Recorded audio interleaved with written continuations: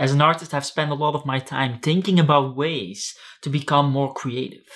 And over time, I started to realize that those ways, those methods that I developed actually work because I started to receive a lot of awards for my poetry, for my visual art, and started to exhibit my work throughout the world. Berlin, Milan, London, Buenos Aires, Brussels, etc., etc., etc. And so in this video, I will be sharing some methods that I use myself to become more creative, to generate those ideas, methods that you can hopefully copy yourself to come up with better business ideas, better art ideas, meme ideas, whatever you want to come up with. So let's start off right away. The first method that I will be explaining is one that I use myself to come up with a completely new painting medium, where I painted with lightning from the sky, 30,000 volts of static electricity. And I'm not going to explain the painting medium, of course, but I will explain the exercise, the creativity exercise that I used to come up with this painting medium, something that you can use yourself. Now, if you don't like the paintings, don't worry, you're in good company. Most people don't like them, and that's good. That's true for all art, for all creative ideas. Take Justin Bieber, for example. A lot of people like his music, and most people don't like it at all.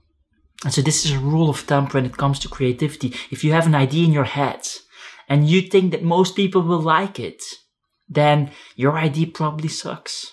It probably lacks originality and is too generic or whatever. If, however, you are afraid that some people, at least some people, really hate your idea, then you might, not always, most of the time still not, but you might be onto something.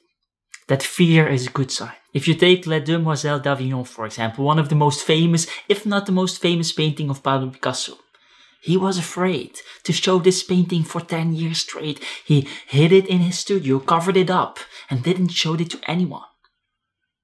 And when he showed it, guess what? A lot of people disliked it, which shouldn't be coming as a surprise because he depicted a brothel at a time where nobody talked about those things, let alone paint it and put it in the spotlight. It's kind of the equivalent of someone that would do a ad for your local brothel in the middle of a presidential live debate on television. I mean, that ad would be pretty provocative.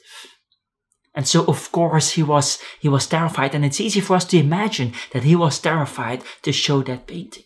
And so fear is not necessarily a bad sign. Fear is actually an essential ingredient of a good idea. Anyway, we really have to get started. Otherwise, I'm going to talk about art for another 10 minutes. So, how do we come up with something new that hasn't been done before? How did I create that new painting medium? Well, it's the same method that Elon Musk used to create the Tesla car. It's the same method that Steve Jobs used to create the Apple features. It's the same method that Michael Jackson used to create his style, etc., etc. Now, the reason I'm saying this is not because I want to compare myself with those geniuses. I mean, I'm very much aware that they have created far better things than I have created.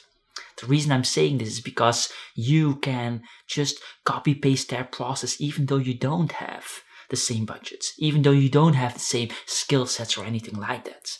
That's completely fine. And in the end, we have to learn from the best. And so copy-pasting their processes is not a bad idea. So very briefly, what Elon Musk did is he first went into the tech world, developing PayPal. Now, in the tech world, the idea of an AI system that improves itself, the more people use the system, is very common.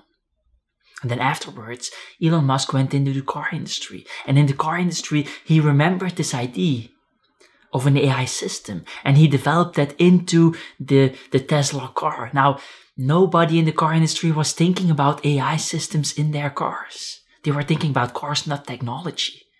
And so Elon Musk combined two completely different things, merged it into one. And by doing so, turning the car industry completely upside down. And so this is a particular type of out-of-the-box thinking. Same with Steve Jobs. When he was kicked out of school, he followed a calligraphy class because the school was famous for that, and he somehow felt that he should do that. And in doing so, he learned there was a huge market for expressing oneself in different fonts. That people liked it. And then 10 years later, when he was developing the Apple computer, he remembered that and put different fonts in their word processing tool. And that then became the most famous word processing tool being the foundation or part of the foundation of the Apple success. And so this is again combining two completely different things, calligraphy and computers, out of the box thinking. Same with me. I was very much interested in science and then took science as a minor at university and then later combined what I learned in those science books with art, creating something completely new that didn't exist yet. And this is something that you can do yourself. This is a very easy approach. I will give you some exercise to train your brain into experiencing this associative type of thinking, whatever you want to call it. But first I want to very briefly talk about your heart.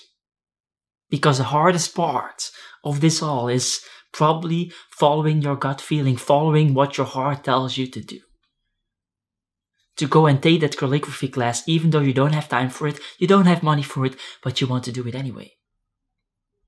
Doing that science minor, even though it's not part of the curriculum, nobody in the art world, no employer will see it as extra value, and the school doesn't even offer it, so you have to ask for permission in the first place.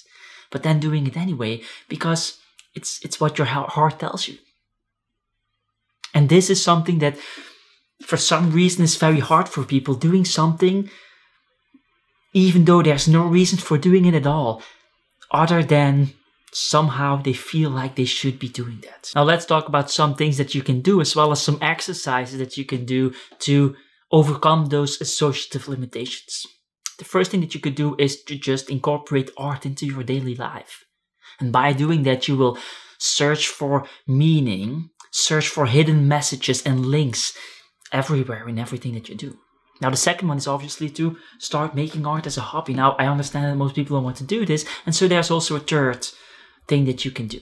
And this is probably the most attractive one. That is to start journaling to enhance your creativity on a daily basis. Now, the journal exercise that I'm talking about is the following one. You want to ask yourself the very question that we have been talking about in this video and then brainstorm about it for 10 minutes a day. So what if I would apply something from, then insert something that you've learned in the past, to, and then insert something that you are doing right now.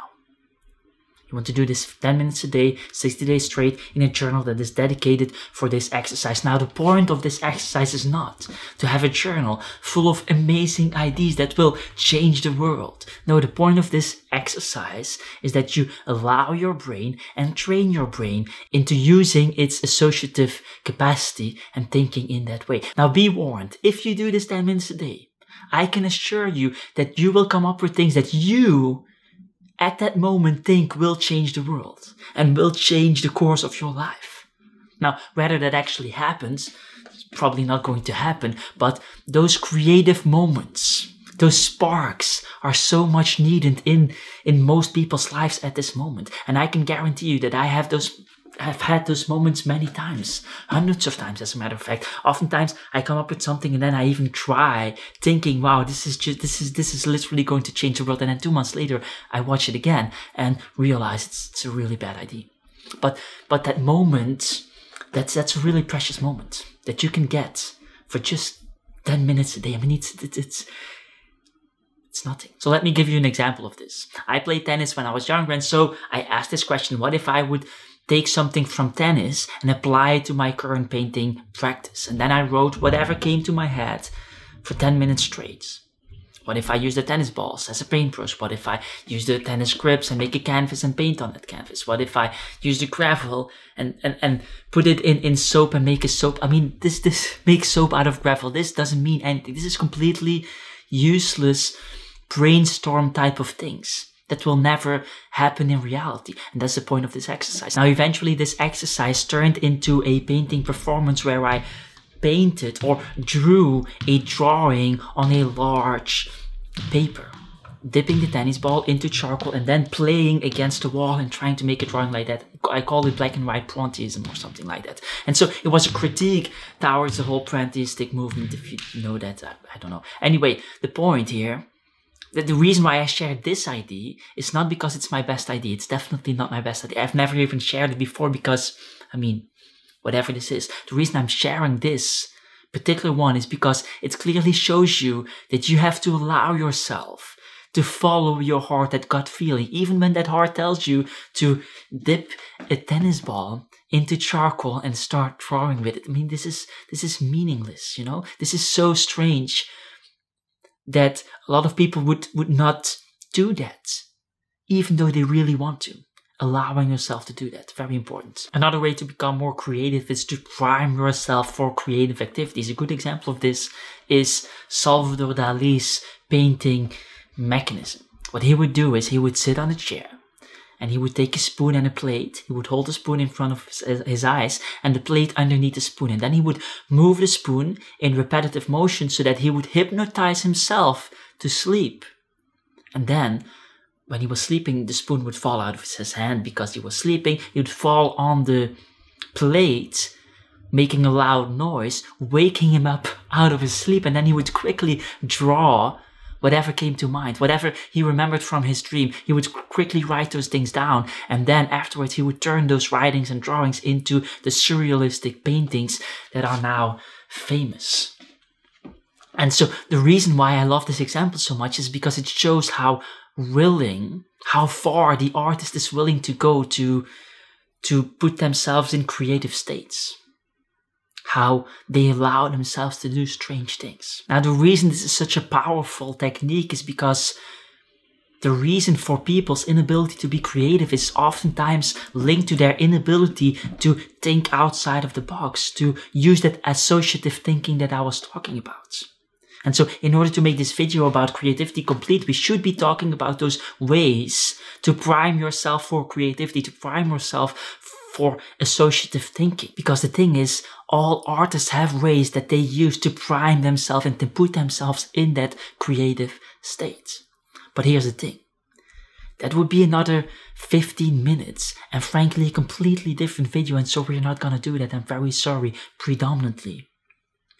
Because I already did. It's available, it's here, it's linked up, you can click on it, and I hope to see you again. And remember, art is the only necessity.